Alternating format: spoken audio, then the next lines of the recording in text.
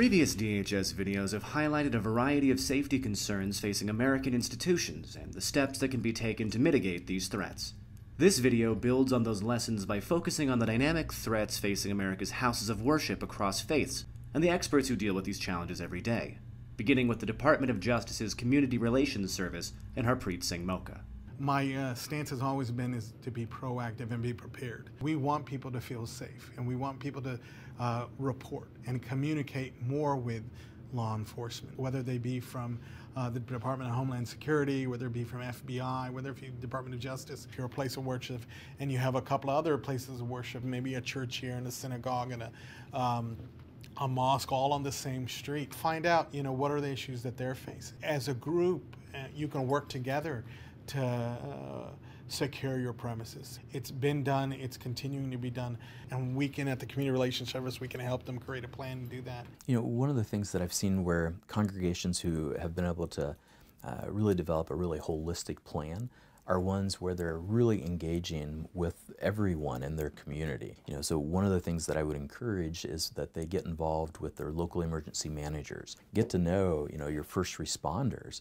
And one of the things oftentimes that churches and other houses of worship are surprised by is that many of those agencies actually would be willing to come out for free and take part of a day and walk around the facility and just help make good changes, and would really encourage that kind of interdisciplinary approach to getting prepared, because each of those different groups that I mentioned are going to have different ways of thinking about this issue. I went in and did training at our Tree of Life synagogue. We talked about that just as we have done every one of our trainings. And we talked about, hey, what are we going to do in a worst case scenario?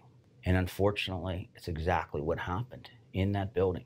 In that, it wasn't so much a wake-up call as a call to action. It was a recognition that no matter where you are or how much you do, bad things can happen, and we need to be prepared for it. Working in partnership between local, state, and federal government with our other stakeholders, with other faith-based communities, what we've been able to do is work to really increase the level of preparedness for our community so that they know how we're training and preparing for active threat, active attacks, and we also have an opportunity to hear from them as to how they're going to respond so that there's a full understanding of that.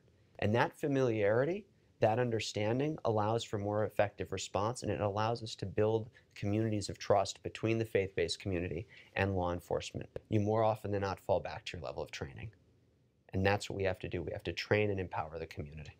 But when do houses of worship need to consider their physical security? For experts like Dr. Reverend Miriam Burnett, ordained near the Emmanuel AME Church, the process can never begin too soon. I was ordained with Clemente Pinckney, and he and I are very good friends. We were scheduled to have dinner the very next week at our general board. It was just hard. The ripple effect across the AME Church was just tremendous. And every year we look back and say, we remember the Emmanuel 9. After looking at several disasters that have had both natural and man-made, it became essential to me that we develop a plan. How do we respond? How do we recover? How do we keep people moving in the right direction? We want to be here for people, but we also have to protect ourselves. People of faith are resilient. We have several things in common, but one of them is that our faith gives us the ability to stand back up again. And when we do that collectively, we're better for it. When I look at those shared values, whether they're American values or shared religious values, the amount that we do hold true overrides any of our differences. Standing with our non-Muslim neighbors is a big deal. The Jewish community has been targeted for things that the Muslim community has not been targeted for. Our Sikh community has also been targeted for things that we have not been targeted for. That doesn't make it any different.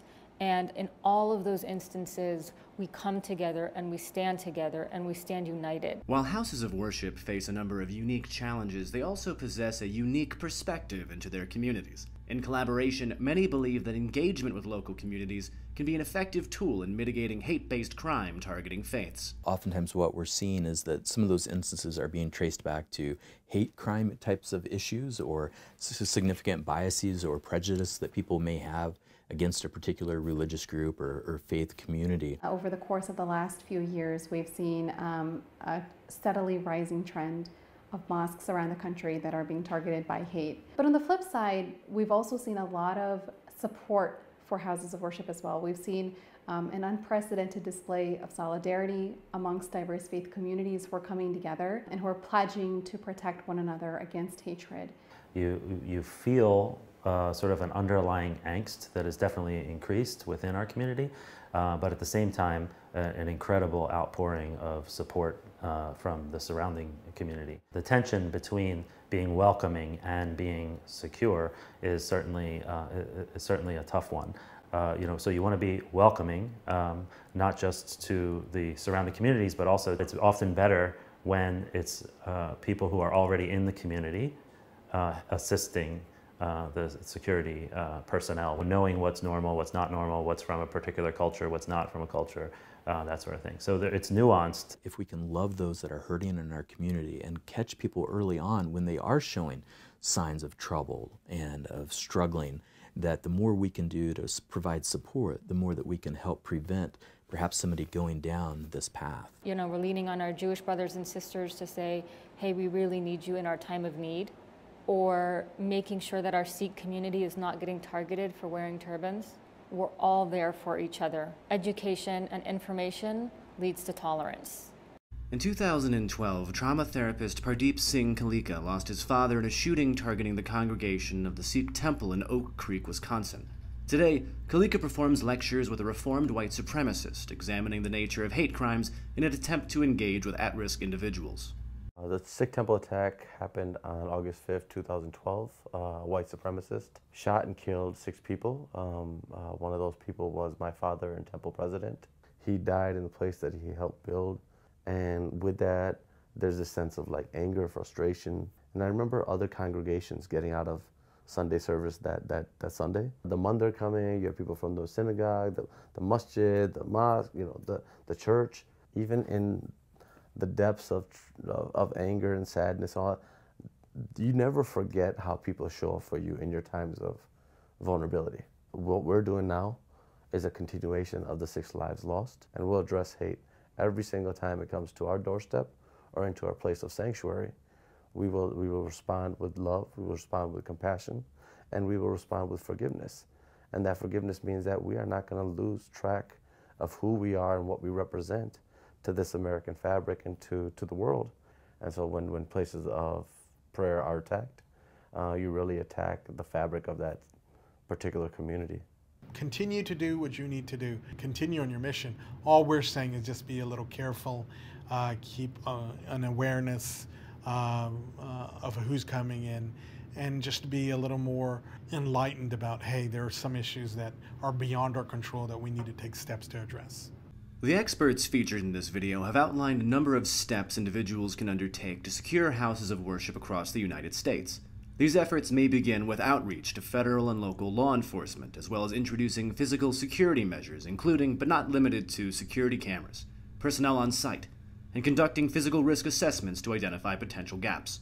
Finally, engaging the community in an effort to build partnerships and identify individuals who may be in crisis before they engage on the pathway to violence. DHS's Hometown Security Initiative provides resources like this video and other programs to empower communities to connect, plan, train, and report for proactive preparedness. Other valuable partners include the FBI, FEMA, and Department of Justice, who are all ready and willing to help you reach your security goals.